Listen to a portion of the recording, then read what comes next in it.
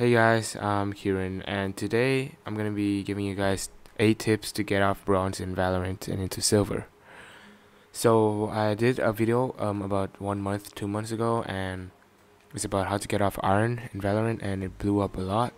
And this one is like a follow-up for how to get off bronze, because currently I'm in silver 2 on my main account, and yeah, I have a lot of accounts. So you guys may or may not see the 10 tips to get off iron, but if you haven't, it should be on the card on the top right of the screen by right now.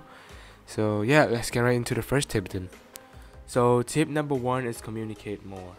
And I know I said this in the video on how to get off iron, but I think that once you're in bronze and trying to get out of bronze into silver, communication is even more important than before.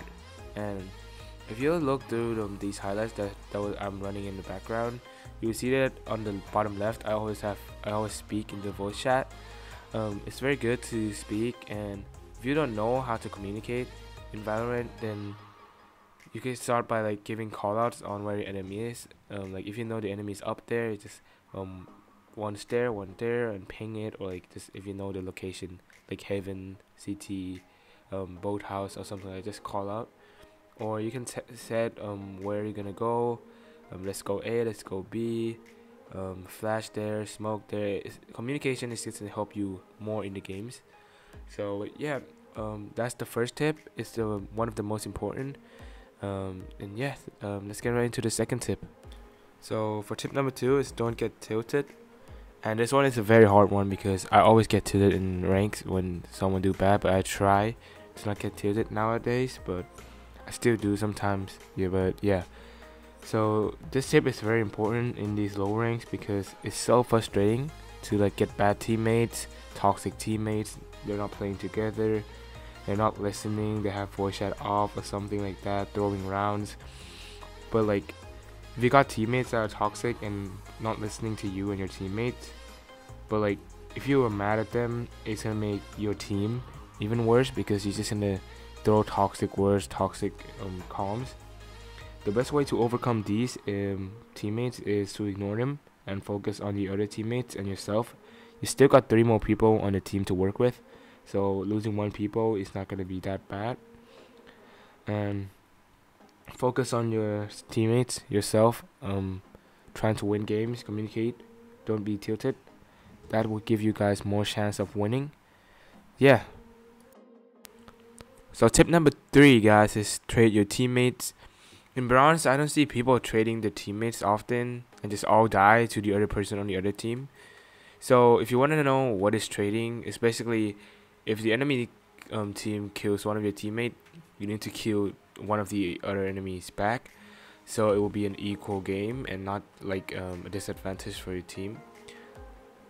So to start, if you want to start trading, which you could, it's a very good thing to do in bronze, is if you walk behind a friend and you see them swing and peek to kill the enemy, try to swing with them or after they peek and see the result. So like if they peek and they die, you peek immediately after them and try to kill the enemy that kill your team. So it turns into like a 4v4, not a 5v4. Which the enemy have the advantage because they have 5 people. So doing these will guarantee you that like at least your teammate die and the other team dies too, not just you, not just your team. So this will give you like a lot more chances of winning. And yeah, let's get right into the 4th tip. So tip number 4 is play passive. And playing passive is like don't overtake fights, don't be greedy. The way to win is just playing a bit more passive on defense, especially because if your team has less people, if you like aggressively push out on defense and you die, then your team have less people and it's harder to retake, harder to hold sites and stuff. But on defense, play retake instead. It's more passive. And if you don't know what retake means, retake basically means that you let the enemy plant the spike and then you and your team trying to go on site, defuse the spike and win the round. So when you do this, go in together with your team, use the flash, use the smoke, going in together at the same time so the enemy can't isolated 1v1s with you guys, and then you guys can trade out each other. So you can see like all these tips can be used together. Like while you're rushing in to retake, you have to trade for your team if one of your teammates dies or something. So yeah, that's tip number 4. Let's get right into tip number 5. So tip number 5 is play for wins, not kills. By this I mean try to not be greedy and want the most kills in the game, or like try to be always the top frag, but try to play the objective.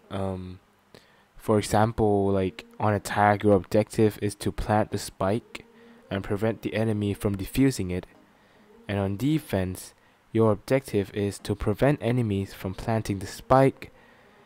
So that's like the objective of the game, and you should focus on that more than kills. I saw a lot of people in bronze that just focus more on kills and not like even planting the spike or defusing the spike when they need to. Like, have you ever had a situation where you have to defuse the spike as a defender, but you run around because you want to get the top frag, you want to get a lot of kills or the ace or something, and when you kill the enemy, yeah, you get the ace, you're happy, but you don't have time to defuse the spike and you lose the round, which might cause you to lose the game later.